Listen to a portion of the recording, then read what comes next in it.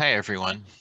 In this video, we're going to show you how to simply filter individual variants as well as those in a defined genomic region from the all of us Hill matrix tables.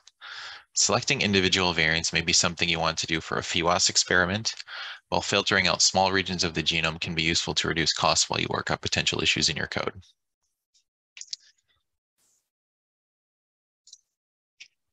So one important note. We'll show code and describe how it's being used in the video, but we also have an article on the user support hub as well as featured tutorial workspaces in the Workbench with the code easily available for you to see yourself.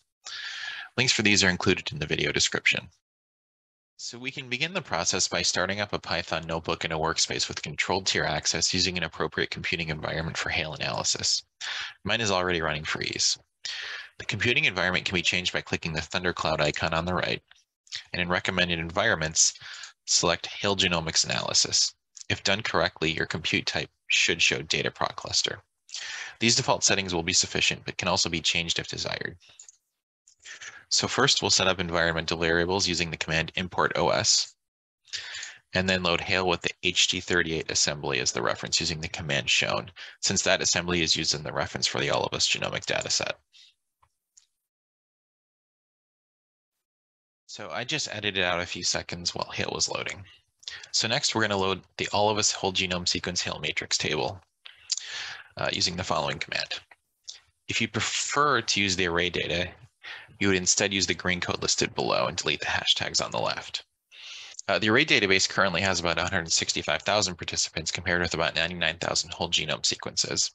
So this could be useful if we need a larger starting number of participants.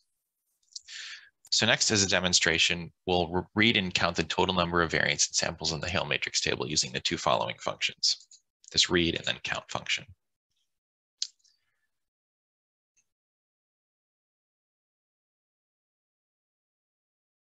So the output corresponds to the roughly 700 million unique variants identified in the 98,622 genome sequences currently available in the All of Us database as of April 2022.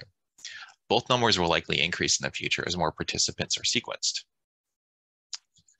So to select variants in one or more regions of the genome, you can use the following command. You can specify the regions you want to include in the test interval function in brackets. As an example here, we'll first select the variants in all of chromosome 13. Then use the second part of the function to actually filter the results. To show that we've narrowed it down, though, we'll use the count function again.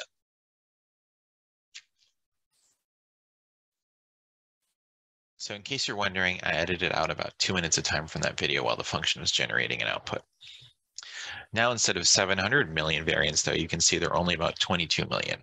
The participant number remains the same, though, since we're pulling from all the same participants we were before. So next, we'll limit it to a short region of chromosome 13 that contains the BRCA2 gene. Here, I'm just using the exact same function I used above, except I'm changing the intervals in the brackets. So I'll run these and count them. And now you'll see we've narrowed it down to about 18,000 variants in this chromosome 13 interval. So finally, we can actually filter out a single BRCA2 variant. It's a cytosine to thymine mutation at base pair 323-55250 in chromosome 13.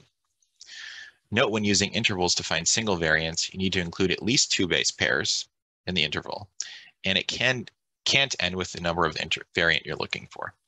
So here we're starting at 323-55250 and ending at 323-55251. So we'll run that, and now if we count, we'll only see one variant. At least we should. And that's the case. We see one variant output here. Using the show row function, we'll actually be able to list the variant, and you can see it's the correct variant at base 323-5520. So here we go, chromosome 13, 323-55250, cytosine to thymine mutation. So one thing I'd like to note is that you can start filtering at the single variant level. I just started using a larger genomic region to demonstrate how this can also be done. And the final thing I'd like to note is that there are other methods to filter variants by gene symbol or rsID that are a bit more complicated and require annotating the matrix table with a variant annotation table. Information about how to do this, though, can be found in different featured workspace on the Workbench, which is also listed in the video description. So we hope that was helpful for researchers. For more information about using the Workbench, please check out the User Support Hub as well as featured tutorial workspaces available on the Workbench, both of which were created by the excellent research support team and all of us. For requests about new tutorials or walkthroughs, please submit a ticket on the User Support Hub.